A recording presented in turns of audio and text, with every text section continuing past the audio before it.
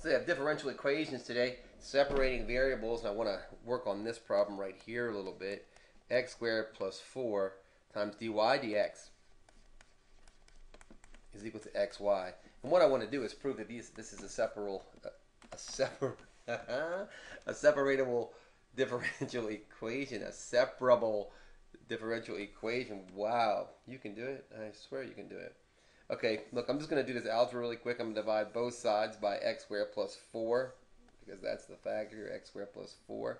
Now it'll give me dy dx is equal to x over y, x squared plus 4. I'm going to multiply both sides by dx. This is a 4. And get dy. You know what I'm going to divide by y at the same time. I'm going to multiply by dx and divide by y at the same time.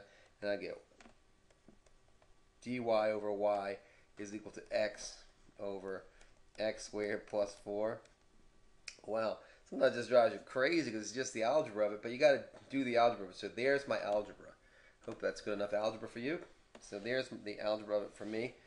This is a differential equation. So, right, we know that this thing is a derivative. So I'm going to take the antiderivative here to get back to that.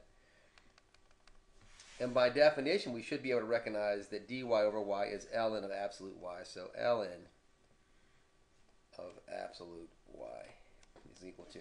This one is a little bit more difficult to see, possibly. I don't know if you can see that this is an ln function, but it is an ln.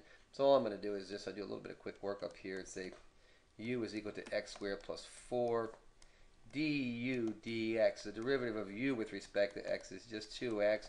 If I solve, look, oh, I forgot to put my dx. I do it all the time. If I solve for dx, I'll get dx, whoops, sorry, dx is equal to du over 2x. So when I put this thing back together, see if you can follow this. This x is this x. U, by definition, we just redefined this and said that u is equal to x squared plus 4. So over u is equal to du, it's not equal to, but times du over 2x, because this dx is this one, and dx is this. So I'm just canceling stuff out. I'm trying to get this down to what I think it is. So the x's cancel out. Let's look at this one more time.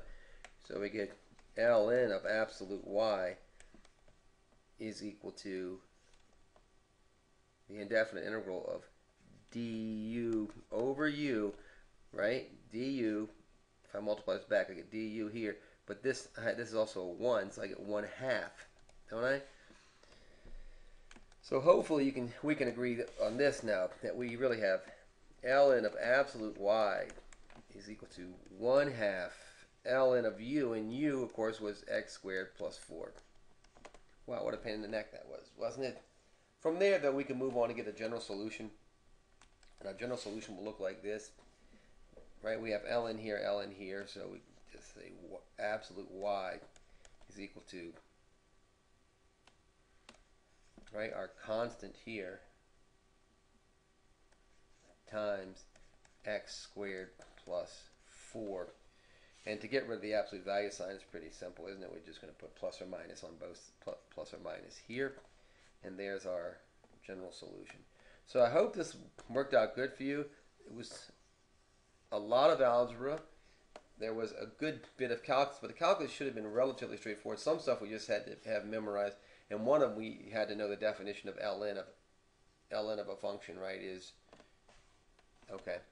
All right, so hey, thanks for watching. If you haven't already subscribed, please subscribe. Your comments are always welcome. Appreciate it.